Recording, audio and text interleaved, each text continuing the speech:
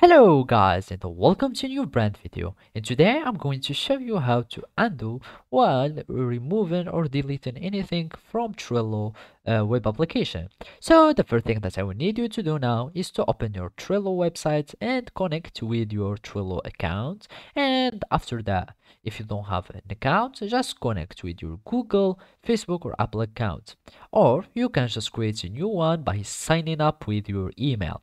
So after you succeed and open your workspace in Trello, you will need just to follow these simple steps. And basically, the first step is to go to any board that you have so we can start working there. So we need to click on boards and then we will find the list of our boards. Then you will access to your board. And basically, if you remove anything, all it will be done to the item is to be archived. So for example, if you want to delete this list, all you need to do is to archive this list. And of course, to find the archived items, you will need just to go to here more, and then you will find archived items and you will have them here.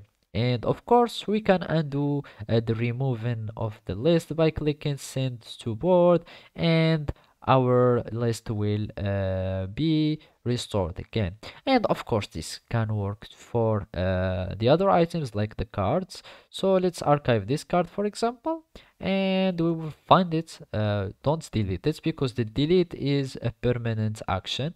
So never delete something if you think that you will use it again.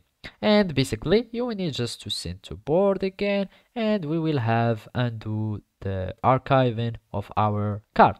And also this can work for text. For example, let's do anything, some other edits.